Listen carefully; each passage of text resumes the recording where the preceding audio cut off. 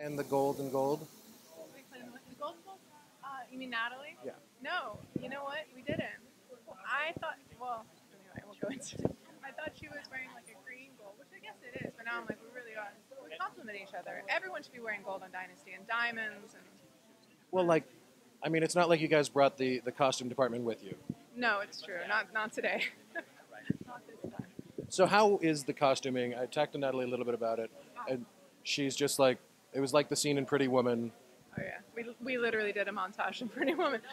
Yes, I mean it's fabulous. Meredith Markworth Pollock is incredibly talented.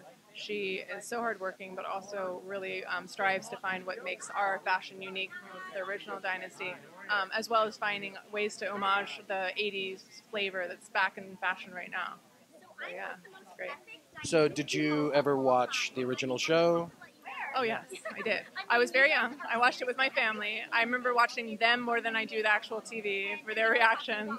But yeah, things like the cat fights, the fashion, the gowns really stuck out to me, and also the house itself felt like this amazing opulent dollhouse that all these like women were lounging about in. It was just like for a little girl, it was kind of a dream. Yeah. And then, so how is it shooting in Atlanta? It's fantastic. I'm actually from Atlanta. Yeah, it's my hometown. So. For me, it's a dream to be back there and producing a show there, and I love, I go back every 2 weeks or so, and I get to see my family on weekends and spend time with cast and crew every day, and it's just like, it's a great city, it's a vibrant city, it's a diverse city, and for me, the juxtapositions of the blue city and a red state and old money versus new money, they're all like topics that we're exploring on the show. Do you show like the cast and crew on days off, like, no, you don't go to varsities, go over here? Absolutely. Actually, we have a very long list compiled of fabulous restaurants and, cultural events, Stone Mountain. That's a little inside joke. Do you do lemon pepper wet or just lemon pepper dry? Wait, sorry, say it again. Oh, yes. Oh, my God. I haven't heard that in like 15 years, I think. Yeah.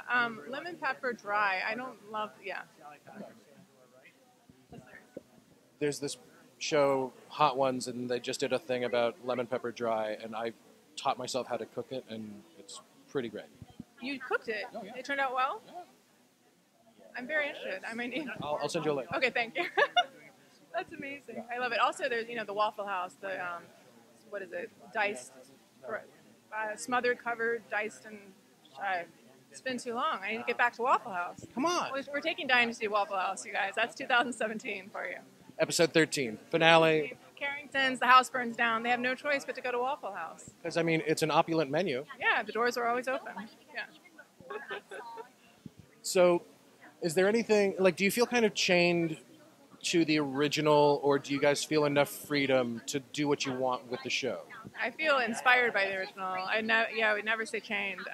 The characters that Shapiro's created have amazingly strong legs. The architecture of the original series, the dynamic relationships are fantastic things to draw from, and a lot of it endures today in 2017.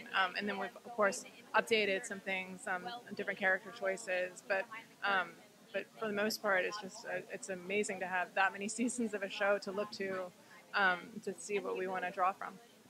So CW has a lot of crossover shows. What kind of crossover would you want to have with Dynasty? Well, we've joked about the Valor Dynasty crossover, which makes very little sense, but maybe. Atlanta could get overtaken by a military force, and then it takes the team from Valor to rescue the Carrington.